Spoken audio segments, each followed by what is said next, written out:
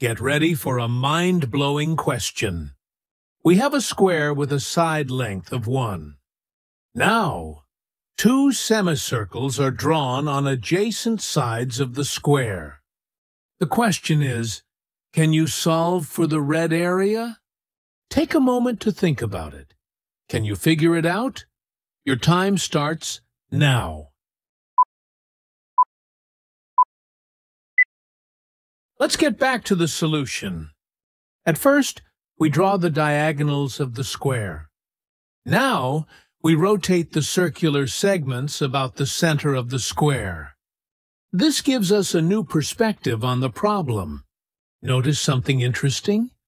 We can clearly see that the red area is exactly half of the square because it fills the area above the diagonal.